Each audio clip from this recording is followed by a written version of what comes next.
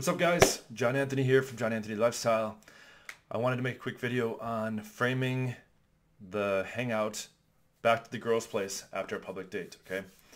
This was a question in my mastermind recently. I just did a full 1-hour Facebook Live on Sunday about this. I'm going to kind of give the high-level summary of this, okay? So it starts off, let's assume you don't have your own place, okay? Get a bunch of clients, live with their parents, they have roommates, or for whatever reason they're on a military base, they can't fucking bring girls back there. Whatever the reason may be, you don't have your own place. So what you're going to want to do is set the date as close as possible to her place, all right? So you're going to say, what area do you live in? Oh, I live here, such and such. Cool. Is there, what's a good coffee shop near your place if you're doing a coffee date? What's a good bar near your place if you're doing a drinks date? What's a good restaurant near your place if you're doing a restaurant date, okay? Then you also want to give some reason, okay, why you don't have your own place. Okay, so what I'll typically do, it's not often that I don't have my own place, but if I don't, for whatever reason, okay, say I'm staying with a friend, he's like, you can't bring chicks back here. Say I'm with a girl somewhere, but I want to fuck other girls, okay, quality problems.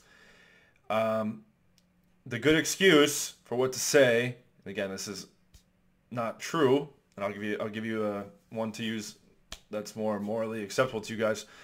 But I think a good way to do it is to also demonstrate value at the same time. So you can say, oh, I have a penthouse apartment downtown. It's currently being renovated.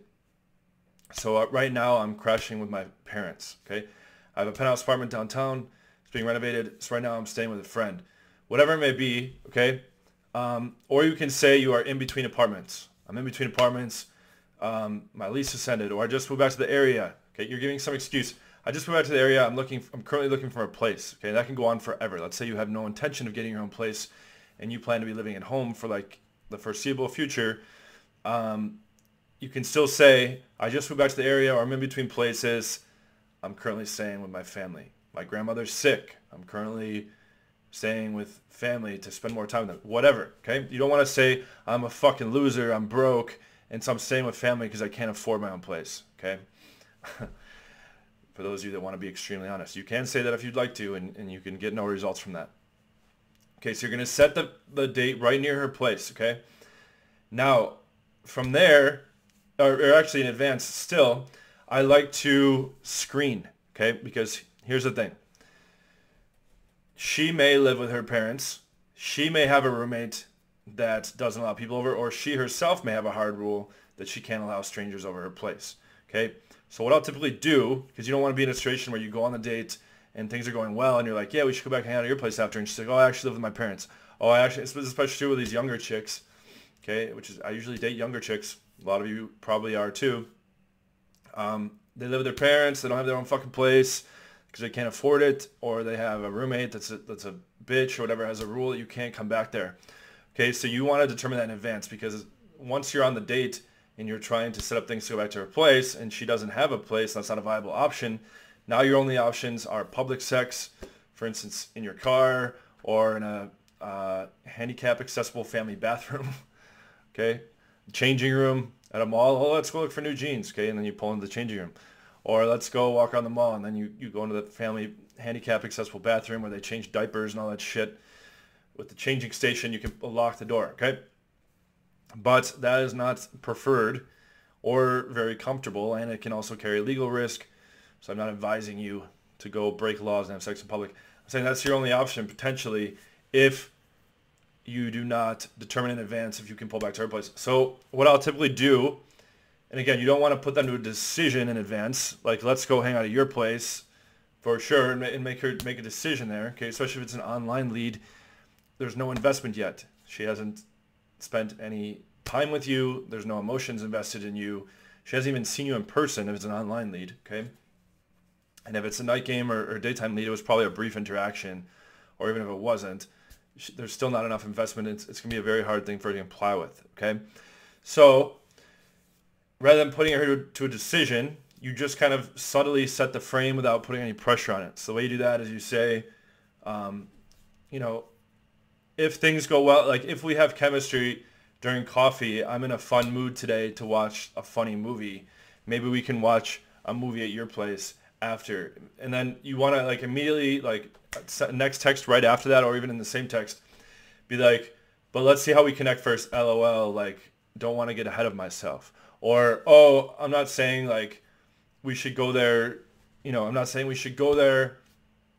I'm not saying we'll even want to go hang out at your place after. I'm just thinking about options. I can't invite you to my place because I'm currently between places. I can't invite you to my place because I'm currently having my place renovated. Okay? Does that make sense? So to recap, you want to set logistically the date venue as close to her house as possible. Secondly, you want to kind of precede the idea that you guys might be able to hang out at her place after, but you want to make it very low pressure and non-committal by saying, no, I don't want to get ahead of ourselves, or I'm not saying this will happen, or that we'll even want to, LOL, but I'm in a very fun mood today, and I really feel like watching a comedy movie. I really feel like splitting a bottle of wine. I really feel like ordering Thai food to go, like, and just sitting in front of Netflix or whatever. Whatever your seed is back home for the activity you're going to do back, you're going to seed it to her house. Okay, and the reason why you do it in advance is so that can pop up hard objections about going back to her place, such as, oh, well, that's actually not possible because I don't have my place. Or that's actually not possible because I have a roommate and she has policy that she doesn't let people over. Or that's actually not possible because I have a policy where I don't let strangers into my house. Okay, and other things to keep in mind, it's going to require more compliance yes, more compliance, but she's going to be more reluctant to let someone come to her house versus pulling to your house. It's easier for them to go to a stranger's house because if they become in a situation where they feel uncomfortable or awkward, they can just leave. Whereas if you're at her house, it's harder for her to like kick you out, okay? And you're the stronger, more dominant sex. And also, and then you know her fucking address, okay? So she doesn't want to be in that situation sometimes. That being said, I have plenty of clients that I've taught how to fuck like crazy at these other girls' house. I myself have done it in brief periods of time where I have not had my own place, okay? Now, during the date, you want to be finding out some logistical information. What area do you live in exactly? Oh, cool. Do you have roommates? Oh, cool. All right. Sometimes the roommate is fucking objecting. Okay. I remember one of the situations I had. The girl was fully down, so yeah, you can come back. Let me just check. Let me just make sure it's okay with my roommate. Okay. Now, in the sales world, if you were to like knock cold on a door and you're pitching like a security system or you're pitching a fucking water softening product or whatever it may be, you always ask the question, are you the decision maker? Okay, because lots of times what you have is a wife that's home because she doesn't work. She's a homemaker. You have the man who's the decision maker. He's at work. You can sell her 100% on the sale, but it doesn't fucking matter because the dude is going to be like, I'm not spending $5,000 on this thing, right? He hasn't been sold on it. He has no idea who you are, and he doesn't understand the value, and you haven't been able to answer his objections. Okay, so a lot of times what you want to do is come back when both of them are around. Okay, so you can pitch them both at the same time. But in this example here where the roommate is objecting, where they have to run it by the roommate, the roommate is objecting, it is not possible to meet with them both at once and convince the roommate that you're cool enough, okay, and not a fucking weirdo, and answer objections. Instead, what you can do is channel compliance through the girl that you're on a date with, since she's already down, and you can have her, tell the roommate it's cool, like that you got to spend time with me and that I'm a cool dude, I'm a normal dude, ha ha ha. Or you can, I've had to do this before, you can have her call the roommate on speakerphone and be like, hey, what's up? I know I'm like a stranger to you, haha. I'm really having fun with Jessica. We're just gonna come there and have like a drink. We're just gonna come there and watch a show. We're just gonna come there, whatever. Promise I'll be a fucking normal guy and not like sketch you out, ha ha ha. Right? And just her hearing you be normal on the phone, not try to be normal, but actually be normal and be, social and make it all like a playful thing. That's going to set the roommate at ease. Okay. And that allows you to objection answer over the phone, right? The roommate might be like, yeah, like it's just nothing against you, but we had a bad experience once, or like, I don't know you, like, and it's my personal space, right? Like, this is the same type of shit, like when you want to take your girl home from the club and the friends are like, well, we don't really know him. At that point, you should be like, hey, I'm John. Nice to meet you. What's your name? I think what so-and-so is really cool. I promise I'll get her home safe tonight. Like, don't worry. Like, she's safe with me, etc. Okay? So to recap, set the date, what place is near your house for coffee, what place near your house for restaurant, for bar. Okay? I'm in a good mood today. I'm in the mood to watch a comedy movie, in the mood to drink a bottle of wine, etc. Whatever your activity is you want to do after. Okay? Let's not get ahead of ourselves, but let's say if we have good chemistry, that could be a cool thing to do after. I'd invite you to my place, and again, you don't want to have her make a decision. Like, can we go to your place after? Because if you do that, your odds are going to go way down because now there's pressure on her before investment and compliance have been built up, and she's more likely to say no. Okay? Instead, you just toss the idea out there, but then you soften it, you remove the pressure, then you build up the vibe, you see things back to her house further. Once the vibe is built, you find out the logistical situation about what you would be dealing with back at the house, or if there's going to be a roommate objection, and then you deal with those things accordingly by channeling compliance to the girl or by getting on a phone call and answering objections on the fly. That is that. Damn, I'm looking healthy as fuck. I'm going to probably make a health video. I'm taking like all these optimum nutrient compositions. I'm taking like 50 pills a day, juicing vegetables.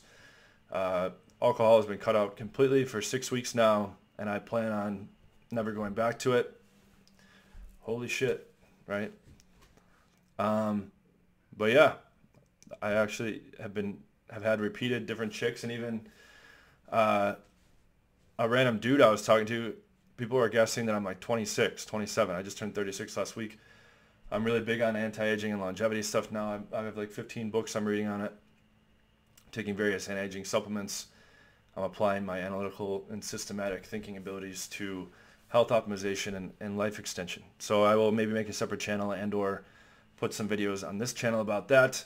I'm synthesizing all the information from those 15 books into one document. I've been getting a bunch of emails, as I mentioned in the last video, that I'm running an Occam's discount behind the scenes, Occam's razor discount that covers my entire night game, my entire day game, my entire process on dates, as well as over 70 infields to keep, as well as all my objection handling and everything else. Okay, it's basically all my stuff except for my texting, which is in the leads machine.